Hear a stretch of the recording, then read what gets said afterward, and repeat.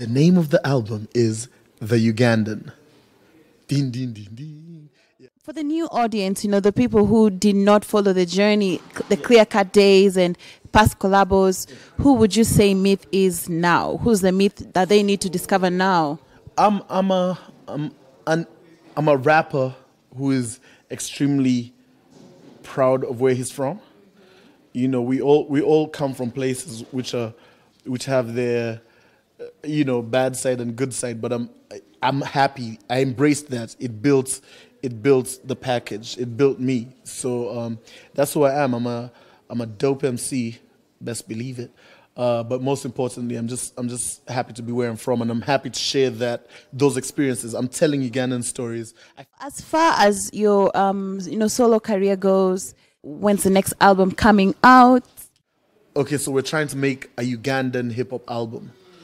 So who's on my wish list? And I hit up people, and I'm extremely happy that the guys came through and said, yeah, we're going to support you in all ways. We have saxophonists, we have traditional instrumentalists, we have incredible vocalists, rappers. It's a nice package. I'm excited for it.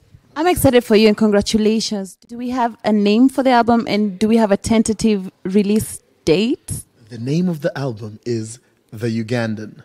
And she's like, I said The Ugandan, and she's like, Vasi? Vasi? No, the Ugandan. Feature my grandmother on the album.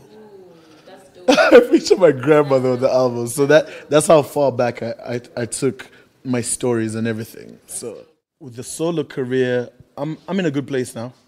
Initially, people didn't know that I was actually like, yeah, I'm done. I don't have to prove myself anymore. I was done rapping. But then how can the Mith be done rapping? Funny thing is, I actually got the bug in Nairobi the last time we linked. That's when I got the bug back, and it was one of those random nights. And I think we left and went back to the apartment, and I was like, yo, I want to rap again. And Navio was like, finally, because he hates it when I'm not involved 100%. So I was like, I think we started building the concept of the new album then. Initially, I was like, I want to work with all these amazing Ugandan artists and all these producers. But when I sat back and thought about it, I was like, okay, let me scale it down.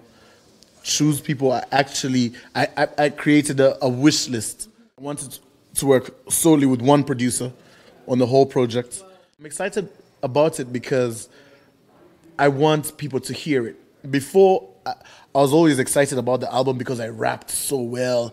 And I was like, who will challenge me? But now I want people to actually hear the music and hear the stories that I'm saying. And I feel like I'm saying something interesting, which I hope people will appreciate when they hear it. Oh my God, this is such a beautiful story.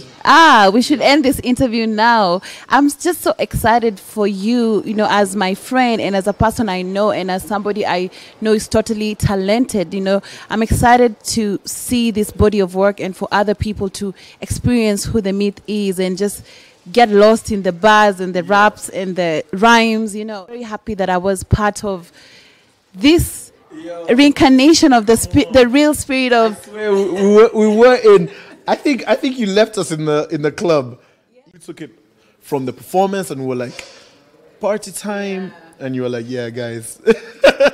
I like creating concept albums. My other album was Destination Africa, and that's when I tapped in. I hit up Calligraph, AY for a record. That was the East African record. I hit up.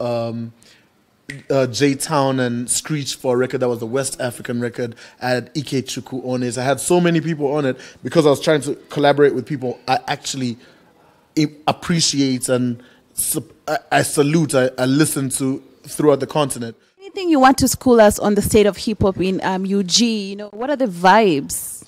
The state of UG is dope, is in a good place. I feel like it's in a good place.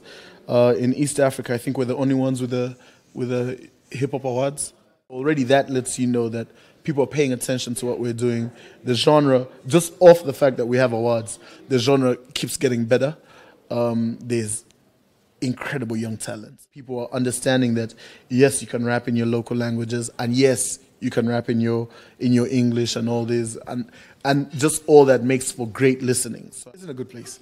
That's where we're leaving it. It's on that very good note that we're ending this. Thank you so much, The Myth. It's been a long day, and I was just like, you have to come for this interview, and it was totally worth it. I hope the people watching at home have known something about The Myth, about the Ugandan hip-hop scene, and about Clearcut, and you have to know that his album is coming out, so look out for that. Yes. I wish you well in everything. Keep remaining super cool. We want to be like you.